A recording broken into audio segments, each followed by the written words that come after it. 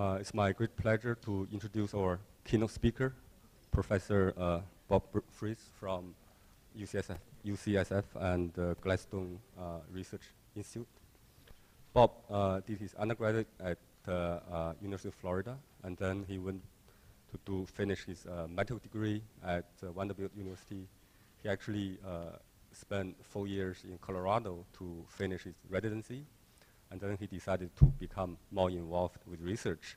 So he picked up a fellowship and started his lab work in the Gladstone Institute, where he developed gene targeting for the institute, and he made the ApoB knockout mice. From 1994, he started his own lab, and as assistant professor by 2001, 7 years, he became a full professor. He started his work from ACAT in the week of the important discovery of ACAT1, which some of you have heard on Monday. He made the first ACAT knockout, and then he discovered ACAT2, but his work really took off after he got involved in, started working on DGAT and TAG synthesis. Just allow me to use a couple slides to introduce him. So just quickly, so this is the TAG synthesis pathways in human cells. The key enzyme is the DGAT, which is the terminal enzyme in the synthesis of triacylglycerol. And there's a monoacylglycerol pathway which predominates in the intestine. And Bob identified and cloned and categorized both forms of DGAT and also most of the MGAT isoforms. And he made mouse models, and his work turned some of these enzymes into highly interesting drug targets. I believe many of the companies have programs targeting DGAT1, and some of the chemicals now probably at phase 3 clinical trials. And after that, after doing all this biochemistry and the physiology, Bob decided to study the next step in lipid storage. Lipid storage, because once the TAG is made, it's stored in it's actually here, stored in lipid droplets. Okay, so lipid droplets has long been known as just inert storage organelles, but recently has been recognized as an important organelle. So this is a little cartoon I drew up last year that, much of this actually based on Bob's work. So, there's it's a major challenge now as to where lipid droplets come from and exactly how it got out of the ER. But from Bob's work now, we have very good understanding as to how droplets grow. I think he will tell you today, and also how droplets may fuse. And I heard that he may have a big story on this in terms of the budding of the lipid droplets. So, based on these slides, it's fair to for me to say that Bob is a fierce warrior against human obesity. Please welcome Bob.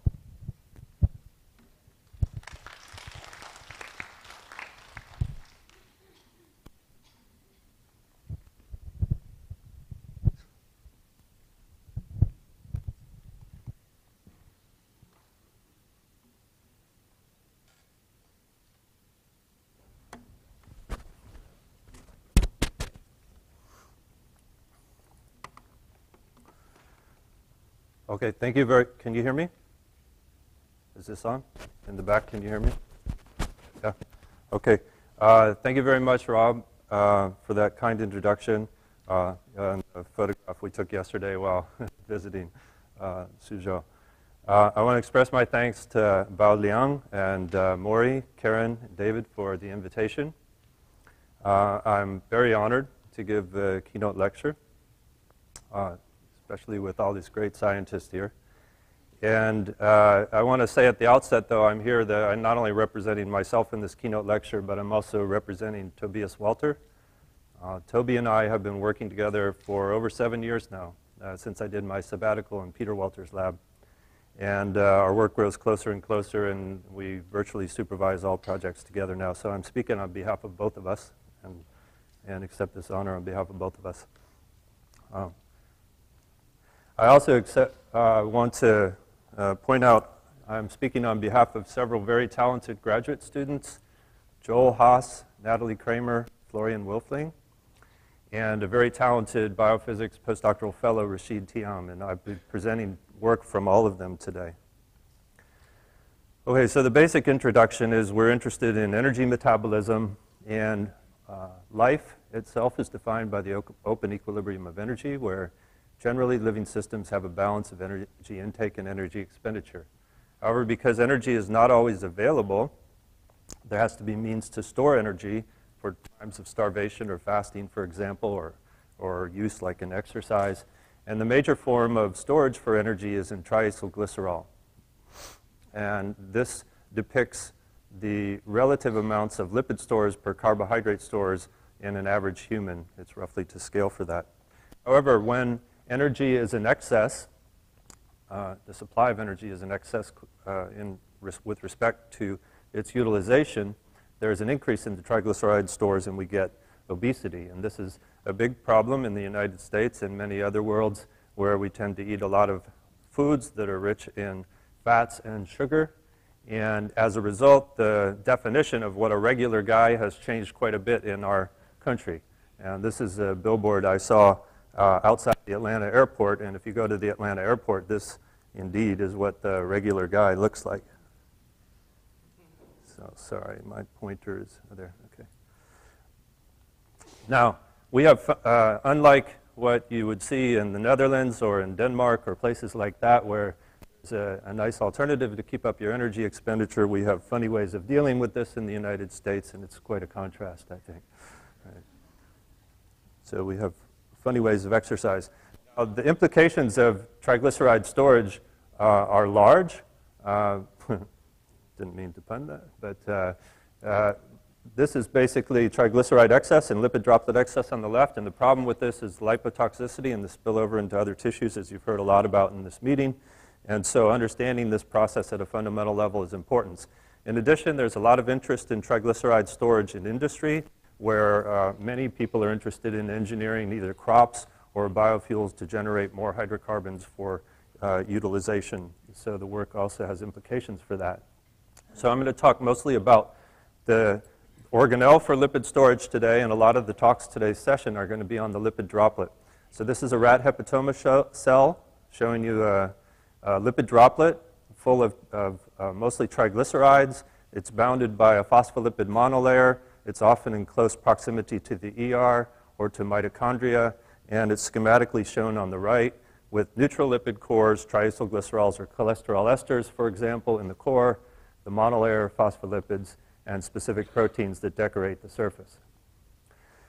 Lipid droplets are ubiquitous amongst eukaryotic organisms. This is a green Bodipi dye showing that you can see lipid droplets in yeast cells, where there's about 4 to 7 on average, fly cells, and these are murine adipocytes, where you see quite a diversity of size. They're also important in physiological processes like fat absorption in the small intestine, where lipid droplets transiently hold the absorbed fat, and they're important, and they're extruded into the lumen of mammary epithelium and basically are the milk fat in a very interesting process of apical secretion. And of course, they're important in a disease. So adipose tissue that I've mentioned, there's largely lipid droplets. Macrophage foam cells are macrophages full of cholesterol esters. And then we've heard a lot of talk at this meeting about hepatic steatosis, which of course is accumulation of lipid in these lipid droplets of various size. So I'm going to talk mostly about triglyceride and not cholesterol ester in this talk. Triglyceride biosynthesis was worked out in the late 1950s, early 1960s by Eugene Kennedy and co-workers, who worked out at the pathways for a lot of the glycerol lipids. And the basic pathway for triglyceride synthesis is shown here. You start with a glycerol 3-phosphate, an enzyme glycerol phosphate acyltransferase acylates one of the chains. Then you have lysophosphatidic acid, and acylglycerol phosphate acyltransferase acylates a second chain to get phosphatidic acid. Then lipin that you heard about from Karen yesterday, or phosphatidic acid phosphatase, hydrolyzes the phosphate group, and you have diacylglycerol. And this diacylglycerol can be a substrate, as you saw yesterday, for either phospholipids or for triacylglycerols via the DGAT enzymes. And our contributions to this really came a number of years ago when we were successful and fortunate to clone the DGAT1 enzyme and then team up with workers at Calgene to clone the DGAT2 enzyme. And this shows schematically a schematic view of what they look like. DGAT1 has multiple transmembrane domains. It's embedded in the ER. It dimerizes, and it works as either a dimer or a tetramer. In contrast, DGAT2 has a very different topology. That's actually been worked out experimentally by Scott Stone and my group. Its N and C termini face the cytosol, and it has this hairpin-like motif that embeds it in the ER. We know that DGAT1 and DGAT2 account for nearly all triglyceride synthesis. We've made the knockouts of these animals, and we've made double knockouts. And in the if this is an experiment looking at adipocyte differentiation. These are wild-type adipocytes full of lipid droplets. If you knock out both DGATs, you get no lipid droplets, basically, although you do get full adipocyte differentiation. It's just fatless fat. The knockouts are quite interesting. They're very different phenotypes. The DGAT2 deletion is lethal just after birth. Mice are born. They're runted. They have very, very low triglycerides, and they have a skin defect, which is due to the loss of some essential fatty acids. And because of this, they lose water quickly to their environment, so they become rapidly dehydrated and die. So DGAT2 accounts for the vast majority of the triglyceride synthesis. In contrast, if you knock out DGAT1, which we actually did before DGAT2, but you get a mouse that's lean. These are two mice on the left that have been fed a high-fat diet for a number of weeks, and you can appreciate the DGAT1 knockout mouse is lean. They have reduced body fat, usually about 50% on most diets.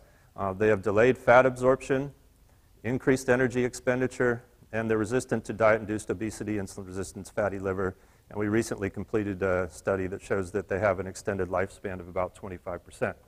So because of all these favorable characteristics, as Rob mentioned, there's been a lot of interest in pharmaceutical inhibitors of the DGAT enzyme for these types of indications: postprandial lipidemia, obesity, diabetes, and I won't talk about it today, but DGAT1's been linked to hepatitis C replication as well. And so as a result, a number of pharmaceutical companies have developed DGAT1 inhibitors. These are 3 pharmaceutical companies that have developed inhibitors that have made it into human trials. The furthest along is Novartis, the LCQ908, which is now in phase 3 clinical trials. Now, if you find all these DGAT effects appealing, but you don't want to wait for these inhibitors, I came across this website when I was browsing on DGAT inhibitors, and I found that there's a natural compound, CNol here, which inhibits DGAT, and you can get it from this website. It's all about women, and it will reduce your body fat and make you feel like this woman here.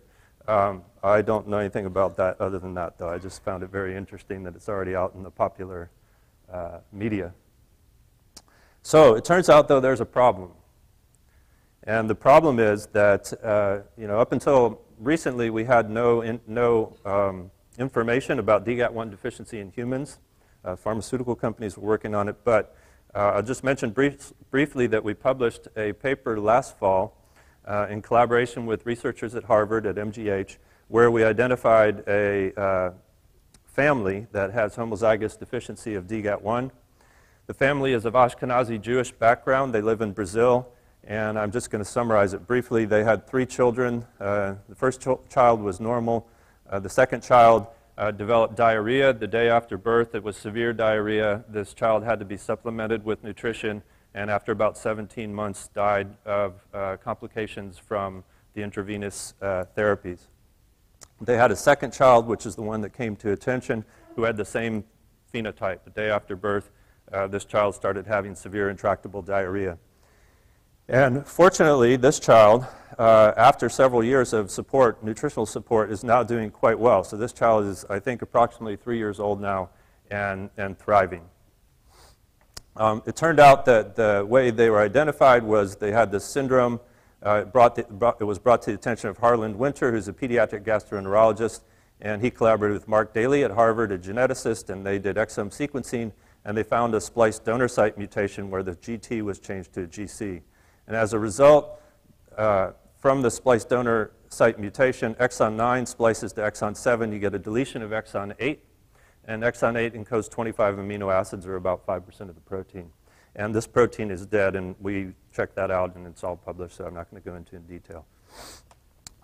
So we have new news about DGAT1 deficiency from human genetics, and that is that DGAT1 deficiency is a cause of congenital diarrhea syndrome.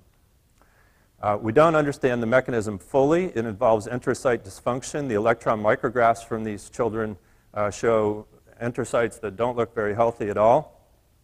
It's interesting because in their phase 2 clinical studies that Novartis did, they published results on the web. And if you look at what happens, they took about 700 subjects who were taking metformin, so they were diabetic, and they put them on this DGAT1 inhibitor, and with increasing doses of DGAT1 inhibitor, you see there's an increase in side effect that's dose-related, and it's diarrhea. So this is likely due to DGAT1 deficiency. We have some insight into what happens here. Now, the mice that we knocked out DGAT1 had no diarrhea, no fat malabsorption at all. And we think this is due to a species difference. Because if you look at mice in their small intestine, so here's the mouse DGAT1 and DGAT2 expression in the small intestine, you see both enzymes are expressed. So if you knock out DGAT1, you still have DGAT2. In contrast, in humans, here's DGAT1 expression, but there's virtually no DGAT2 expression. So if you inhibit DGAT1, you don't have a backup enzyme, and we presume that that's part of the problem. There's sort of a lipotoxic event that happens to these enterocytes. That said, most of the subjects that took it did not stop the study, and Novartis is pushing ahead with going for FDA approval of this drug in patients with very high triglyceride levels. Okay, I'm going to shift gears now. As Rob mentioned, a number of years ago, I was working on DGAT enzymes and physiology and disease, but I got quite curious about the cell biology that happens here. And the rest of the talk, I'm going to tell you about some of our cell biological findings. So these enzymes basically make oil in the ER, in the bilayer of the ER. And I became curious about how you get oil from a bilayer into a monolayer-bound vesicle. And this led me to a sabbatical with Peter Walter, and that's where I met Toby, and that's where we started our work together. And so what I'm going to do in the rest of the time here is I'm going to talk to you primarily about two stories. One concerns how lipid droplets grow and enlarge, and the other concerns protein targeting to lipid droplets. The last part is, this part here is just published this past month. This part is as yet unpublished, and so actually it's the first time I'm presenting it, so I'll be interested to see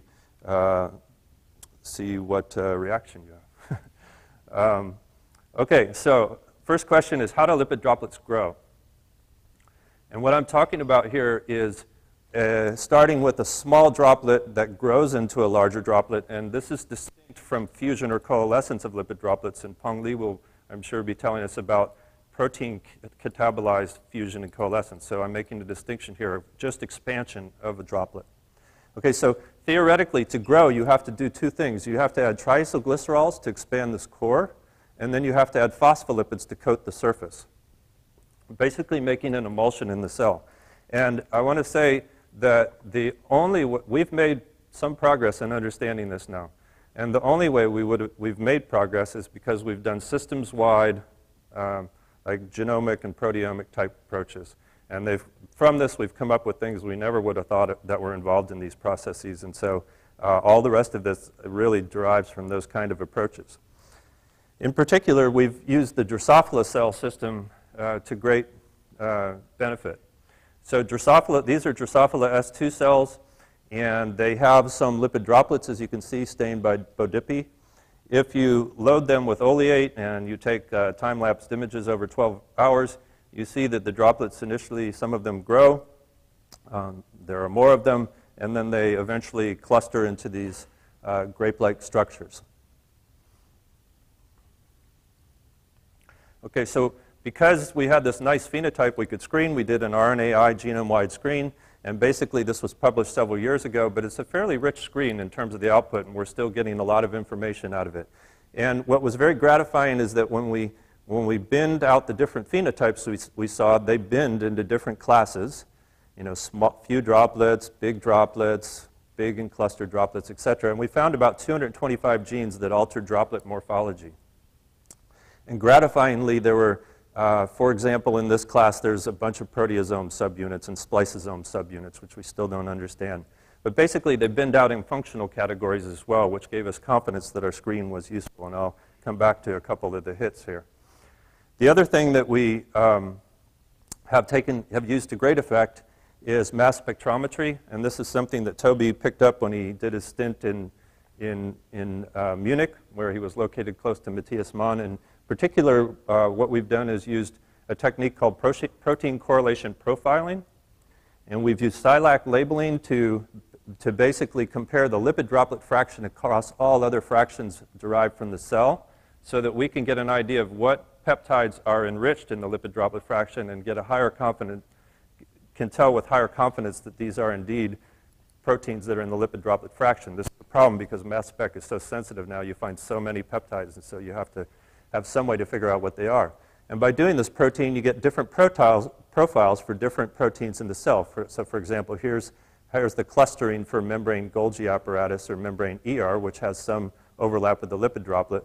But the lipid droplet proteins are primarily all down here in fraction 1. So we recently published this for the Drosophila proteome, and we're working on it in several other cell types.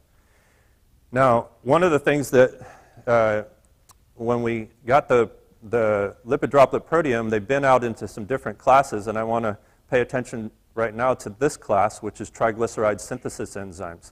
So in doing so, we found a GPAT and an LPAT. We found lipin, for example, that came out in the lipid droplet proteome. And so basically, we found each of these enzymes has multiple isoforms, and we found one isoform of this enzyme, one of this enzyme, one of this enzyme, and one of this, that all were part of the lipid droplet proteome. We tagged these proteins. For those where we had antibodies, we looked at endogenous proteins, and we showed that under oleate loading, GPAT4, this should be AGPAT3, and DGAT2, they're all tagged in cherry here, surround these green-stained lipid droplets. And they do so in a very interesting manner. They move to lipid droplets because initially, before the cells have oleate, they overlap extensively with Sec61, so they overlap with an ER marker. Then as the lipid droplets start to grow, there's segregation of GPAT4 around the lipid droplets.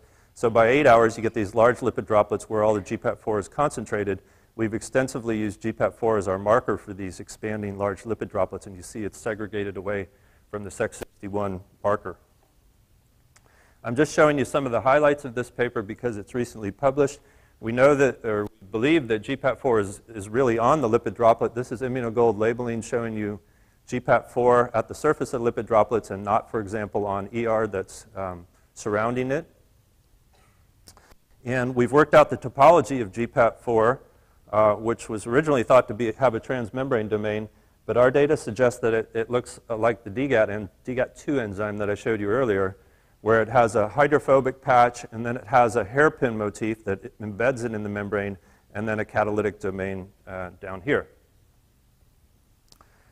So what we believe happens is these are electron micrographs of the S2 cells during the lipid loading, and what we see is that there are small lipid droplets, but there are also these expanding lipid droplets, and these expanding lipid droplets have contacts that are blown up here, where the ER, that's decorated by ribosomes, comes into contact with the surface of lipid droplets.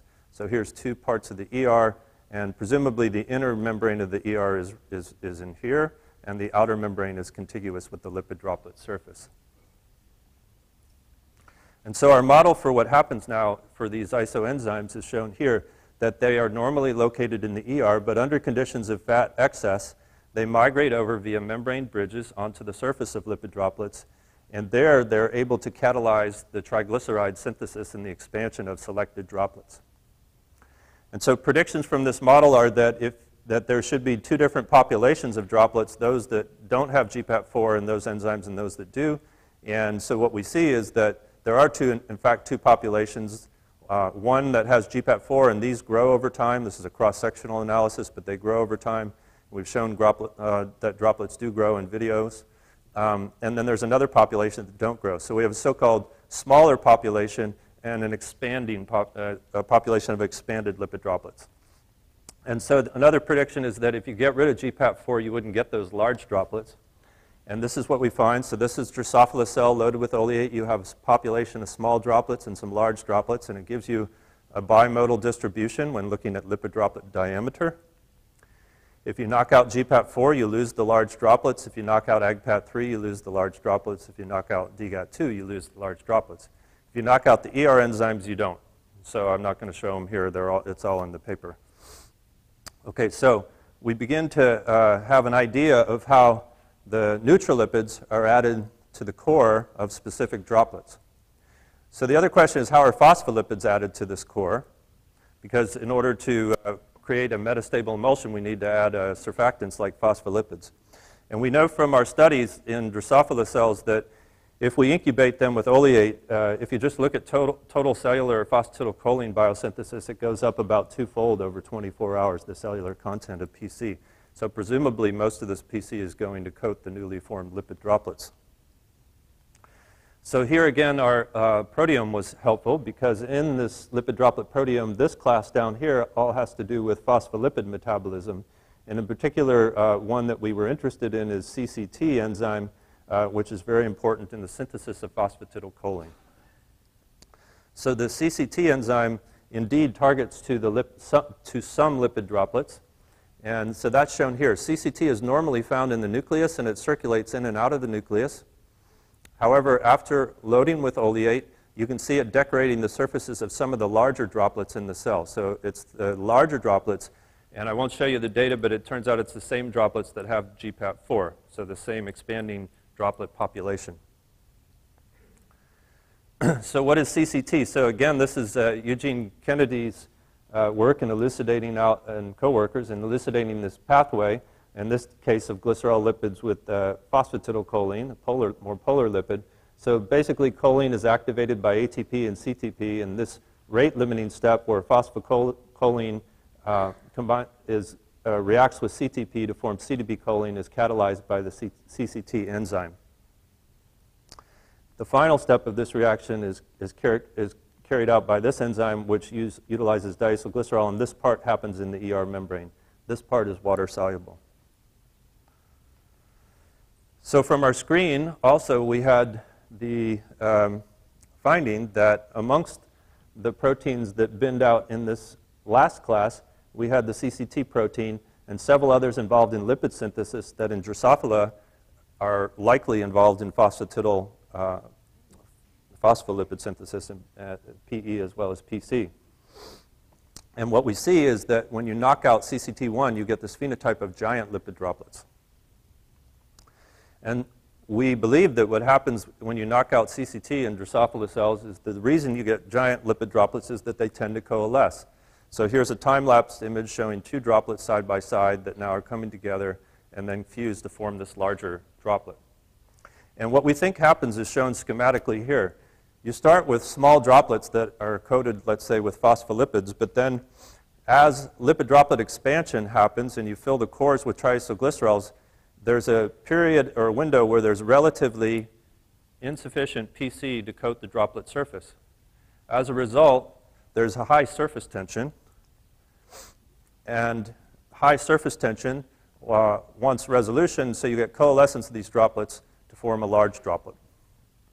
And this is actually a well-known feature of oil emulsions, so you can take triacylglycerol oil, emulsify it, and it quickly coalesces into a giant droplet.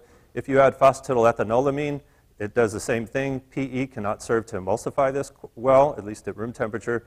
And PC, however, you are able to form an emulsion. So this is like canola oil. This is like PAM. And this is an experiment where TAG, PE, and PC are all added at ratios consistent with what's found in Drosophila cells. Okay, so we published this about a year and a half ago. And basically what we think happens is this. As the droplet expands, it has relative PC deficiency.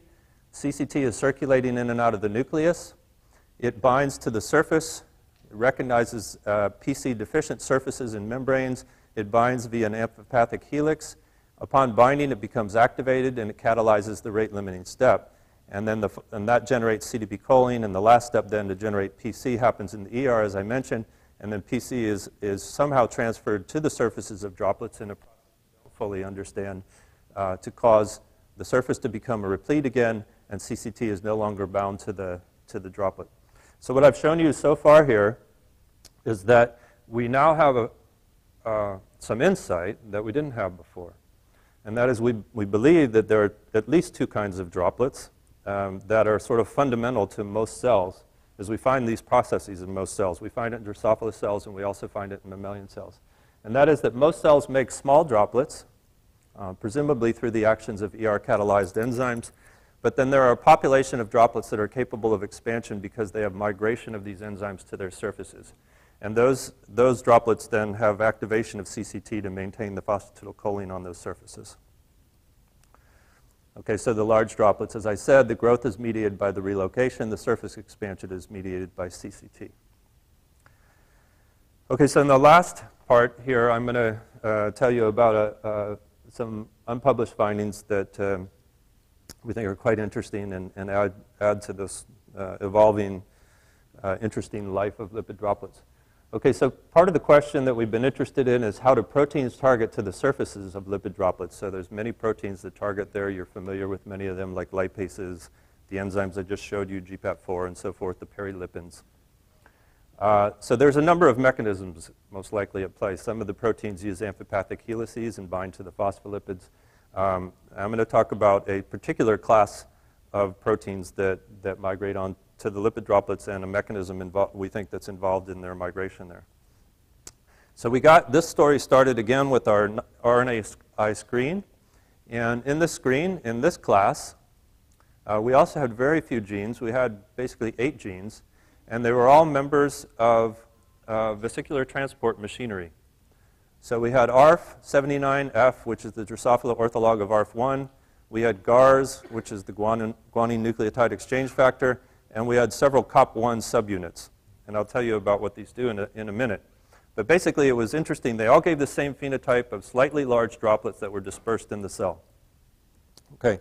It was very specific, so we looked at a bunch of different ARFs, and we found this phenotype only for ARF79F and not for others. We found it for GARS, but not for other guanine nucleotide exchange factors. And we found it for these 6 COP subunits, but for example, not in epsilon COP. And we did not find this phenotype in COP2 transport, which is for ER to Golgi transport vesicles. Another interesting clue we had is that when we knock down ARF and COP, they have these dispersed lipid droplets, and they also have an impairment in mobilizing their triglycerides. So basically what we do here is we culture an oleate for 24 hours, they become fully loaded, then we remove the oleate, and within a couple days, a wild-type cell consumes its triglycerides, and this was markedly slowed when you lacked ARF proteins or COP proteins. And this is quantified here in terms of glycerol release into the media, so it's much less when you knock down these proteins. So what's going on? So after we published this, shortly after that, Matthias Beller and colleagues and also the Bonifacino group and Sony published a study showing that if you knock down ARF-COP, you have less ATGL on lipid droplets. And so we've confirmed that in this experiment here. This is Drosophila cells now. Here's lipid droplets loaded with oleate. You see ATGL binds and surrounds the lipid droplet. However, if you knock down one of the COP subunits, now you get this dispersed phenotype, and now ATGL has very weak binding, and you can see it's mostly redistributed to the cytoplasm. Okay, so we also took a look at GPAP4, the enzyme I told you earlier that catalyzes the first and rate-limiting step in triglyceride synthesis. And we found the same thing for GPAP4. So here's lipid droplets. GPAP4 normally targets these large expanding lipid droplets. See it very nicely here. If you knock down COP, you get this phenotype. Now GPAP4 is mostly localized in the ER, and it's not present at the lipid droplets. And interestingly, what we found is that all the same subunits held true for GPAP4. So you could knock down 6 of these subunits, and they abrogate. Actually, here's 7, but they abrogate GPAT4 targeting the lipid droplets, whereas the epsilon COP still targets the lipid droplets. This is same as we saw for the phenotype of lipid droplet in the RNAi screen. So this presents a question. What do the ARF-COP proteins do that enable targeting of specific proteins to the droplet surfaces, such as ATGL, which hydrolyzes neutrolipids, or GPAT4, which is involved in the synthesis of neutrolipids?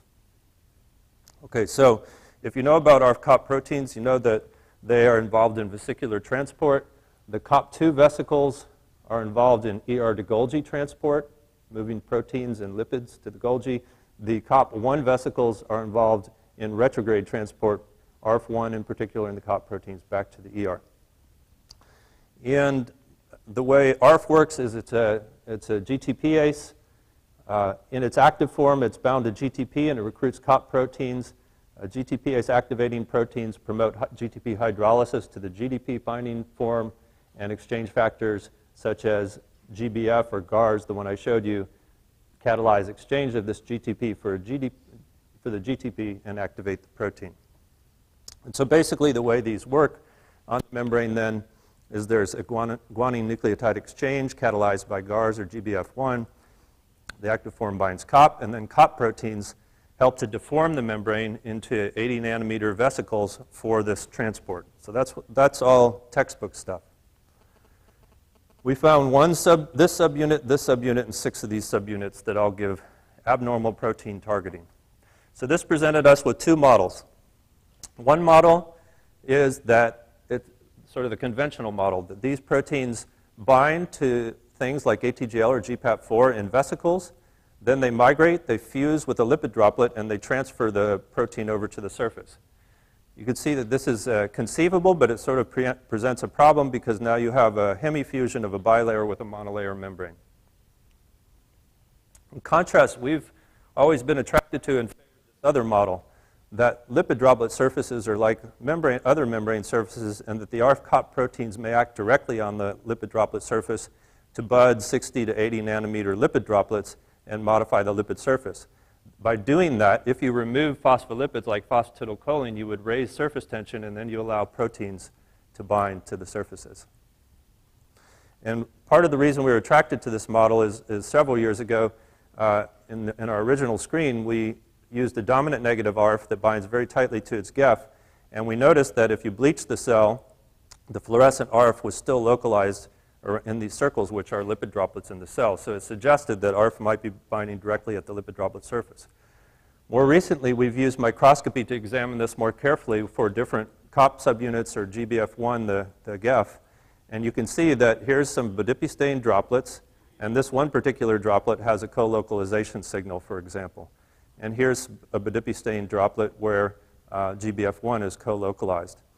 Now, these proteins are not primarily at lipid droplets, they're primarily in Golgi vesicles, but we've done statistical analysis to show that this binding is not just a bunch of dots that overlap. There's an enrichment that you wouldn't expect if you just did a random type of overlap.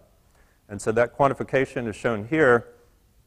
If you look at beta COP, for example, there's an enrichment found in experimentals per simulation of co-localization as compared with controls like clathrin or the KDEL receptor, which, if anything, are less prominent in terms of overlap with lipid droplets. So we believe that the ARF-COP proteins do localize to the surface of lipid droplets. The other key experiment that led to this hypothesis came from Rashid Thiam, who is, I mentioned earlier, he works with Fred Pincé and Jim Rothman. And Rashid is a biophysics expert and basically works with microfluidics. And he does this cool experiment in microfluidics where he takes oil and phospholipid mixture and he makes reverse lipid droplets of water inside the oil. So basically you have oil, phospholipid, and then water inside. And he can, using the microfluidic devices, he can reconstitute into, for example, every other drop here, a fluorescently labeled ARF with COP proteins and a GTP, and that's shown, for example, here. And what you see is that the ARF protein localizes to the monolayer surface in that vesicle in the presence of GTP. So that shows just very simply that the ARF proteins can bind to a monolayer surface in the presence of GTP. He then went on to purify the contents of these vesicles and look at them by electron microscopy. And basically what he found is that there are many small, around 60 nanometer nanodroplets, we call them, that are formed in the presence of ATP. This is coated droplets because they have the COP coats. And you can add the ARF gap, which causes hydrolysis, and the coat's released, and then you get these nice nanodroplets. So we believe this is evidence then for this model that ARF-COP proteins bind directly to the surface of lipid droplets. They remove phospholipids. They alter the surface biophysical properties, and this allows proteins to target. So there's a couple predictions of this. I'll just show you these, and then I'm done. So basically, we have an equilibrium where if you add PC or upregulation of the enzyme that makes PC, you drive coating of PC on the droplet. On the other hand, ARF-COP proteins are removing PC and allowing proteins to target. So this predicts, for example, if you don't have ARF-COP proteins, you don't target. I've shown you that. It also predicts if you take this situation and now you block this situation, you would have no need for the ARF-COP proteins because you'd already be deplete and you would get targeting. And so this is indeed what we see. This is the GPAT4 assay binding to large droplets. It doesn't happen if you knock down ARF or COP. It does happen if you knock down CCT and they're PC deficient. But now what if you combine them? Well, you combine PC deficiency on top of ARF and COP, and now you restore targeting of GPAT4 to these droplets, which normally doesn't occur. So that's consistent with this model. Another way to test the model is shown here. We can add, if you knock out ARF-COP, you would not get targeting, but if you add a surfactant to the surfaces of the lipid droplets that don't do a good job as a surfactant, don't completely cover. So in this case, we're using cholesterol. It has a small head group as compared to phosphatidylcholine. That predicts that that might drive the targeting of GPAT4. And basically, that's shown in this experiment. So normally, GPAT4 targets to droplets. Doesn't happen when you knock out COP. If you add a lot of PC, it doesn't target in either case. But if you add free cholesterol, 5 millimolar concentrations, a fair amount of this cholesterol makes it to the surface of lipid droplets, and now GPAT4 targeting is restored, and this happens even in the absence of the COP proteins. So we believe that so far our evidence supports this model, that the ARF-COP proteins play a major role in modifying the surface of lipid droplets, and this is important for the targeting of some proteins to lipid droplets, like GPAT4 and ATGL. So just some highlights. I've shown you lipid droplets grow via actions of localized TG synthesis enzymes. The phospholipids are maintained via CCT activation, and the phospholipids are removed from the surface of lipid droplets via ARF-COP, allowing some proteins to target. It's not true of all proteins, but it's true of the ones that I've shown you here.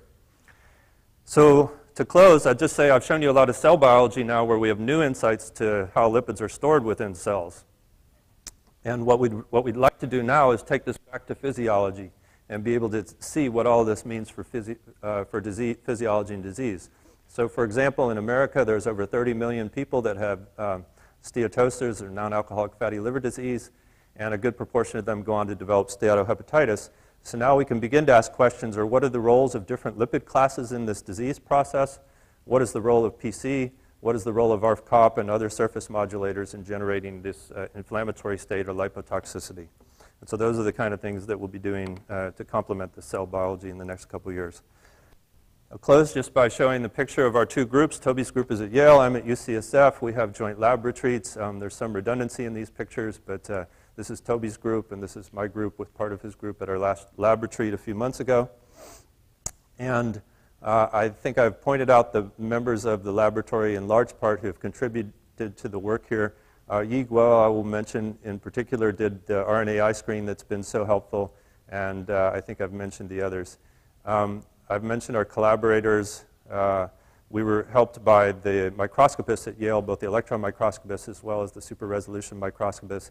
Matthias Mann, Rosalind Coleman provided us with GPAT4 knockout mice, and I didn't show Kim's data, but she's provided us also with some mice that have been very helpful. So with that, I will close, and I thank you for your attention, and I'm happy to answer any questions.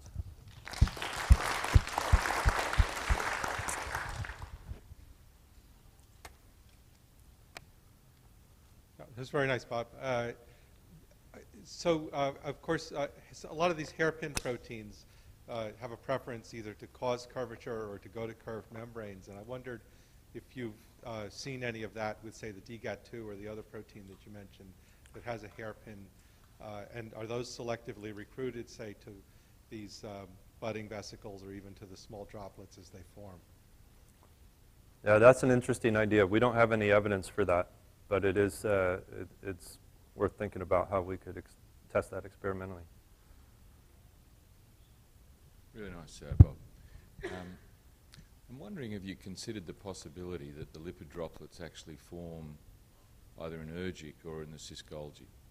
Because, of course, as you alluded, COP1 is principally responsible for retrograde transport. And the reason I ask is that I remember when I used to collaborate with Jan Slot, doing EM on various cells, you often see lipid droplets right in the middle of the Golgi apparatus, which nobody ever was able to understand. Yeah, the only data I have, we have some data that address that. I didn't show it today. It's a project we're still working on in COS cells, and it's about nascent lipid droplets. And we see nascent lipid droplets very closely associated with the ER. And at least with the one Golgi marker we've used, it's not associated with Golgi. That's not to say that mature droplets might not associate with the Golgi, though. And then I guess the second possibility is that maybe the retrograde pathway is simply bringing factors back to the ER that are required for lipid droplet formation in the ER. So it's an indirect effect rather than a direct effect. Yeah, so they're not required for the formation. What we know they're required for is the targeting of specific proteins. So then I think, basically for us that boils down to models where the vesicles are used in trafficking these proteins, or they're acting directly at the lipid droplet surface. And our data all favor the second. Yeah. Thanks. Hey, Bob, really great. The lipid composition of the various droplets is obviously it's pretty incomplete at this point, and it's been kind of controversial. But there are other lipid components there, and enzymes, for example, enzymes involved in eicosanoid biosynthesis have been implicated in being associated with lipid droplet. And I'm wondering if from your screen you could give us any feel for how other lipids are getting there. Are they being synthesized? Is their synthesis part of a growing lipid droplet, or is it really, do you think it's all triglyceride? Well, I think the cores are neutral lipids for the most part, or things that are like Bodipi that are soluble in neutral lipids, maybe fat-soluble vitamins and other things like that, retinol esters, so forth. The surface, though, could have a lot of different lipids, I think. But even cholesterol and things like yeah. that, do you think? Cholesterol, there's usually not much of it, but when we load with cholesterol here, we can purify the droplets and show that it got there. Okay. So I think under certain circumstances, yeah, this sort of changes things, right? Because, maybe you don't normally find any sphingolipid-related lipids to any measurable degree there, but under certain circumstances you might. Okay. So I think it's, and those things might modify the surface, right? Okay, thanks. Yeah. I have two questions. The first question is, you said the CTT can synthesize PC on lipid droplet surface. And my question is, do you know where is where does the substrate of CCT come from? The substrates for the CCT enzyme are water soluble, so Oh. they're presumably in the cytosol. My second question is, you said that GPAD can synthesize TEG on large lipid droplet, but you did the experiment only in the S2 cells. Maybe it's in the in the S2 cells they only have small lipid droplet. I want to know whether it have a similar mechanism in the adipocytes. In adipocytes, yeah. We haven't looked directly in adipocytes. We've looked in fibroblasts, Yeah. and macrophages, and hepatoma cells. And in large part, everything I've described is present in those cells. Adipocytes, I think, are special, and we'll hear about other proteins they have that change their lipid droplet geometry. Yeah, or maybe it's not geometry, whatever it is. Volume. Last question. Okay. I have a question for the lipid droplet protein targeting to this. So what do you think, what determines a protein that will target to the lipid droplet? Is there a conserved motif or kind of properties of the protein? Yeah, very interesting question. There seem to be classes, hairpin motifs, like I showed you. Caveolin is another one, for example. Amphipathic helices, but it's not known what about those amphipathic helices target a lipid droplet versus other membranes. And then proteins that have hydrophobic domains or lipid anchors. But I think a lot of people are studying this to try to understand better the determinants because it's not clear at this point. Okay, let's thank Bob for a wonderful presentation.